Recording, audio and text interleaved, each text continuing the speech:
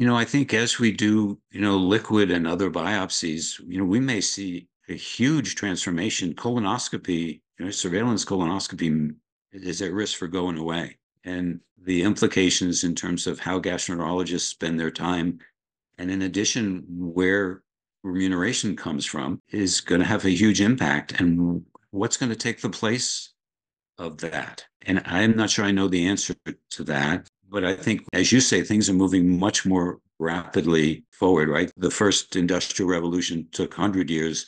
The most recent ones take, 5 and 10 years. And we're seeing the same thing in technology and AI and all of this.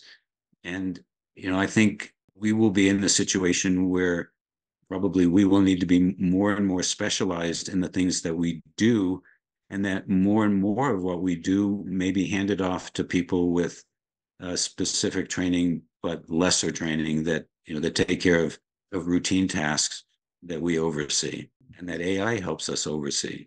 And so it's, how does AI help us identify things that actually require humans to intervene on,